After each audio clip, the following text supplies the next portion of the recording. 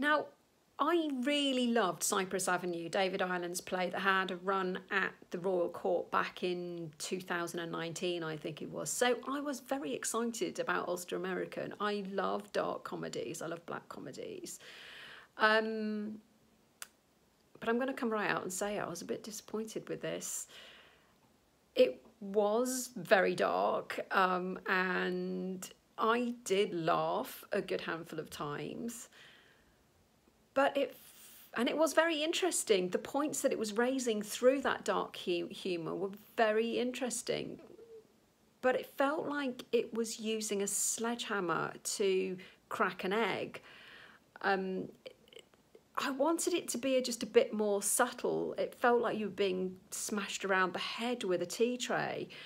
And because it was so OTT, from the get-go, there were very few places for it to go, and it ended up sort of descending into a farce.